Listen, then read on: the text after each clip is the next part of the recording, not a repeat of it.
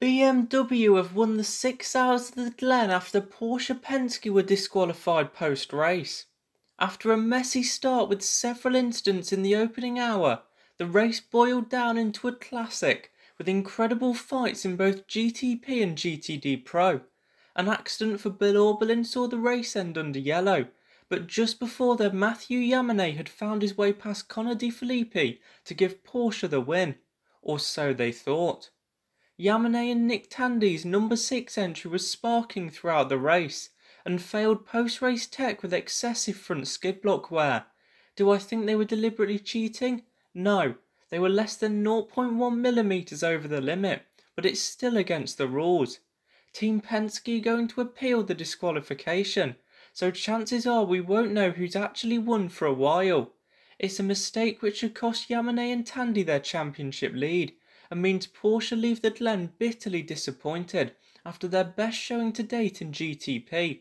The sister number 7 finished 101 laps down after a hybrid failure whilst running second in a Porsche 1-2.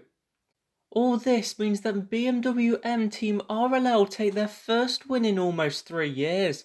The Beamer looked good all weekend, and De Filippi and Nick Yellerly found their way to the front after a great strategy call at the penultimate round of stops, where they pitted early and bolted on a set of softs.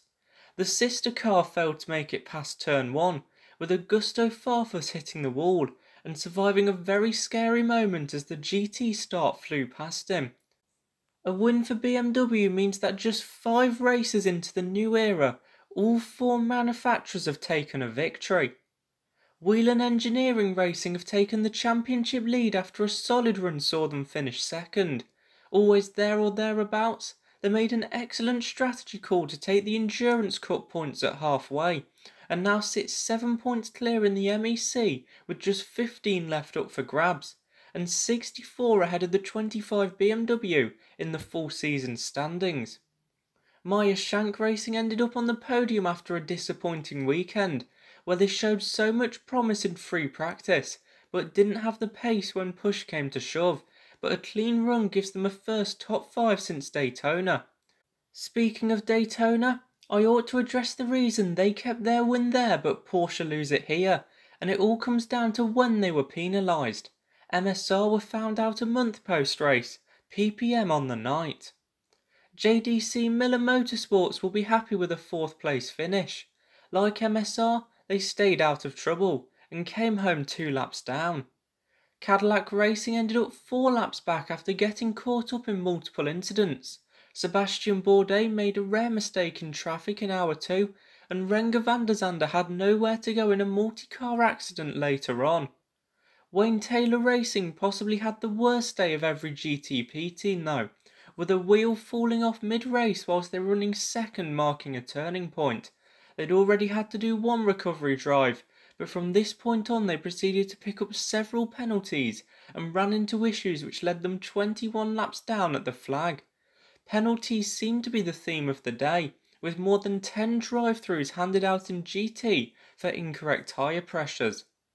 CrowdStrike Racing by APR backed up their Le Mans class win as they won in LMP2, and with it took over both the championship and MEC leads, as former winners TDS Racing ended up down in 7th following an early incident.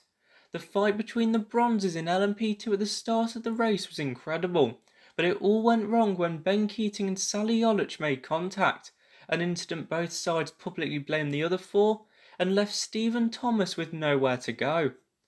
Riley Motorsports have swept the LMP3 era of the 6 hours, as they came out on top in a great fight with Junior 3 Racing, which saw plenty of argy-bargy.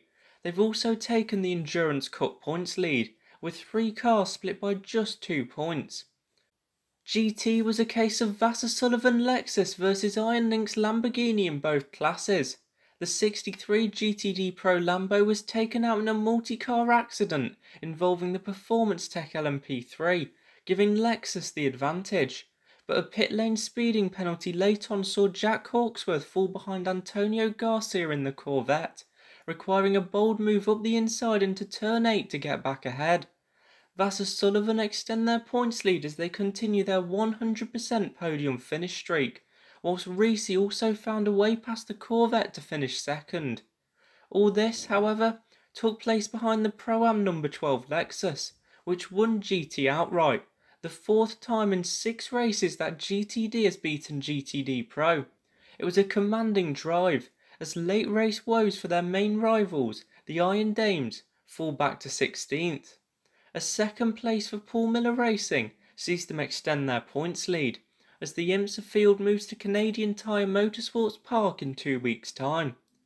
What is your reaction to the 6 hours of the Glen? Please let me know in the comments below. And whilst you're down there, why not press that like button?